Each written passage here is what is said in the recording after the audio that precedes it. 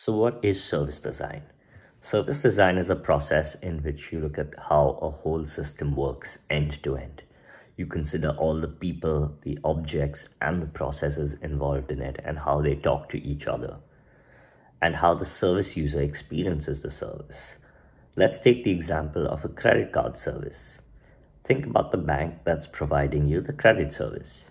They need an eligibility checker. This could be digital as well as manually people doing it. They need a manufacturer for the plastic card. Their cards need to be accepted on existing ATM machines.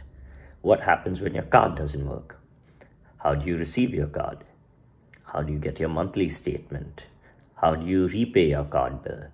These are just some of the things that need to be considered. So service design helps you look at the larger picture and then zoom into these smaller experiences and therefore help design the overall system much better.